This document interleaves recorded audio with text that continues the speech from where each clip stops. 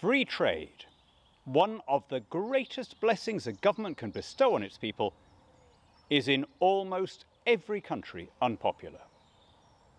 So wrote Lord Macaulay, the Whig politician, the historian, poet, and Indian administrator. He wrote those words in 1824. Think of how much more aptly they apply today.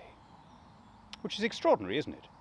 Because since Lord Macaulay's time, according to Deirdre McCluskey's calculations, the human race has experienced something like a 3,000% increase in living standards as a result of globalization and increased specialization and exchange. Free trade was, prior to the coronavirus, mopping up the last few remaining puddles of poverty on the planet. And the effect was most marked, particularly in those Asian and African countries that were leaving previously closed, autarkic, self-reliant systems and joining the global economy. So why is it, when we've seen the miraculous effects, that it's so unpopular?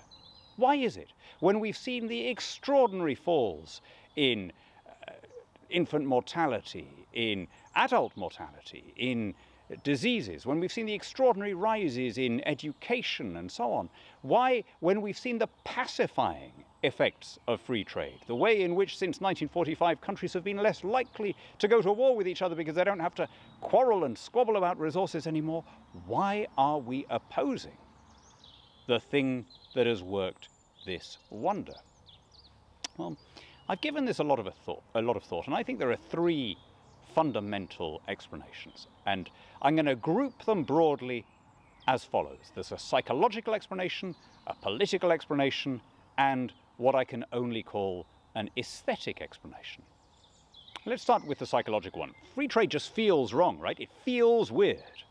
It doesn't accord with the instincts and intuitions that were embedded by a million years of human intuitions. We have an instinct that makes us want to hoard food so as to get through the winter, right? We want to be able to see it there. We don't want to rely on invisible strangers. And so the assertions made by the mercantilists and the protectionists, we need to protect our strategic industries, we need to make sure we've got enough food grown in our own country, we can't compete with poor countries with slave wages, we can't afford a permanent trade balance. All of those things feel right. They are intuitive. But every single one, when turned into policy, serves to make a country poorer than it needed to be. And that's why in every generation, from Macaulay's to ours, the protectionists and the mercantilists have always been able to make this appeal to what seems like common sense. And then there's the political reason, and I can summarize that in 4 words. Free trade brings dispersed gains, concentrated losses.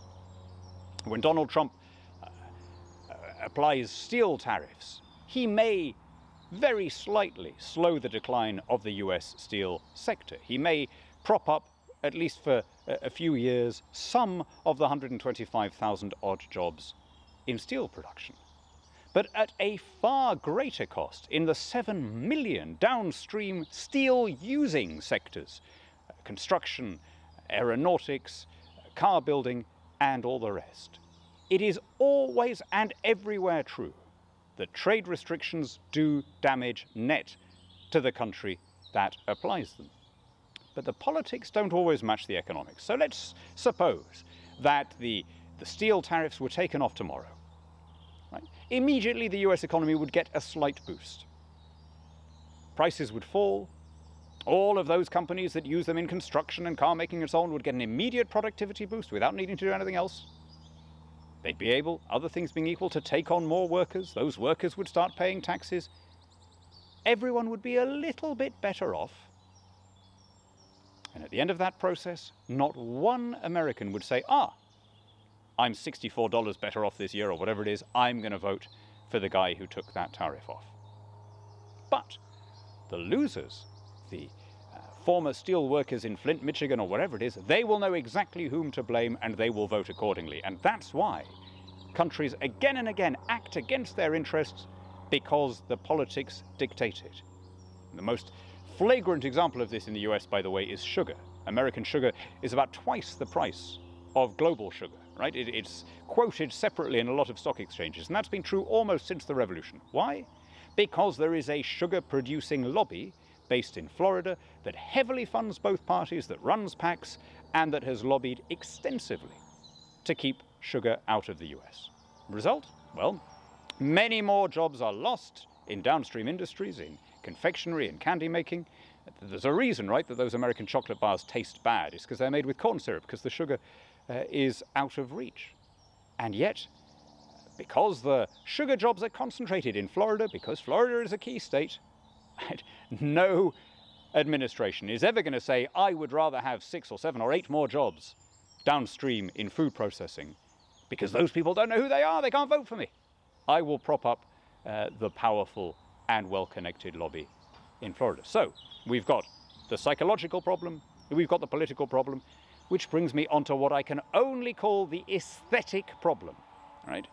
The Victorian novelist Anthony Trollope once said, poverty, to be scenic, should be rural. And I think that sentiment underlines an awful lot of the thinking behind Western aid and development. I grew up in Lima, Peru.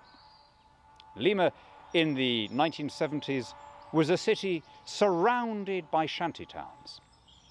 They stretched away in all directions on the slopes of the surrounding hills. Barriadas, they were called, Las Barriadas de Lima. And what would happen? When I was growing up, friends would come from Britain, from Europe, from the US, and they would do the usual thing that people do when they visit Peru, right? They would stay with us for a few days, and then they'd fly to Cusco, they'd visit Machu Picchu, they'd do the Inca Trail, they'd come back, and almost always, they would ask the same question. Why is it, they would say, why is it that people are leaving these pristine, beautiful Andean villages and coming down here to the slums to live among the open sewers and the traffic fumes? That was a very first world question. No Peruvian ever needed to ask why somebody would leave a mountain village where there was no electricity, no clean running water, no clinic, no school, no job. The people in the shantytowns, the people in the barriadas, understood in a way that some Western aid analysts affect not to, or maybe don't understand, that the slum is a transitional phase, transitional for the individual passing through it, and transitional in the developmental phase of the country. Britain went through the same process, so did every other industrialized nation, and you come out of it richer, longer lived, with better education, with better living standards in every way. But of course, it's not pretty, right? And so we've built this whole industry in our school textbooks, in our documentaries, in our government policy, based around a fundamentally aesthetic objection that says, oh, how awful, here are these poor women in Vietnam, you know, stitching sneakers together for 50 cents a day or whatever it is. Well, you wouldn't want to work in a sweatshop in Vietnam, neither would I. But let's not deny agency to the people involved.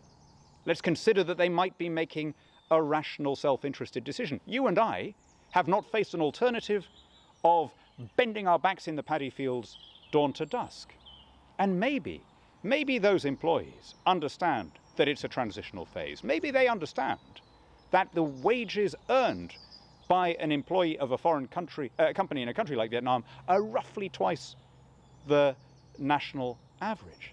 And certainly they would understand that if we really want to help them, you know what we can do? We can buy more of their stuff, and we can sell them more of our stuff cheaply, and that will raise living standards, and as it raises living standards and puts upward pressure on wages, so it will improve working conditions. It's the same process that every country goes through as long as there is a free market system. Now, here is the depressing thing.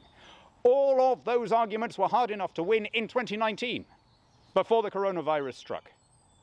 They are going to be much harder to win coming out of the epidemic and its associated lockdowns. They're going to be much harder to win with a world population that has now been habituated over the last 12 months to a far warier and more protectionist and more introverted outlook. The number of people who have said to me over the past year things like, well, surely, Hannan, even you must now understand why we need to grow more of our own food. Come on, really? Really, that's your take from the last 12 months? The coronavirus hit this country at the height of what our farmers call the hungry gap, right? That period between late March and early May when we do not produce any food in any quantity in this country. We've reached the end of the winter harvests. Right? We're not producing any more cabbages or potatoes or turnips. We haven't yet reached the first of the main harvests. Had it not been for the ability to import what we needed when we needed it, we would have been living on rhubarb and asparagus, maybe a little bit of nettle soup. That is what we grow during the hungry gap. But of course, imports function perfectly well. The real lesson we should have learned over the past 12 months is how important imports are. If the vaccine row, the rush to be able to get your hands on vaccines produced wherever they are in the world, teaches us one thing, it should be that. But of course, we're not looking at this with our rational minds. We're looking at it with our caveman instincts. Of course we do. It's what people do in a crisis. So I'm afraid that free marketeers, people who have got some knowledge of economics and how it works empirically, are going to need to go back to first principles and explain these necessarily counterintuitive and difficult truths. That the best way to spread wealth and opportunity, the best way to spread peace and happiness, is by removing obstacles and allowing businesses and customers to interact without government interference. It's the same basic formula that works every time. It raised Britain to be the richest country in the world in the 19th century. Same magic formula that worked for Hong Kong and Singapore in the 20th century, for Australia and New Zealand in the 21st. Find me a free trading country anywhere in the world that is not, over time, getting significantly richer. But we need to go out and show why that works, because it seems surprising, it seems to run up against common sense. So let's go out and make the most basic moral case in the way that Lord Macaulay would have done for free trade as the ultimate instrument of poverty alleviation, of conflict resolution, and of social justice.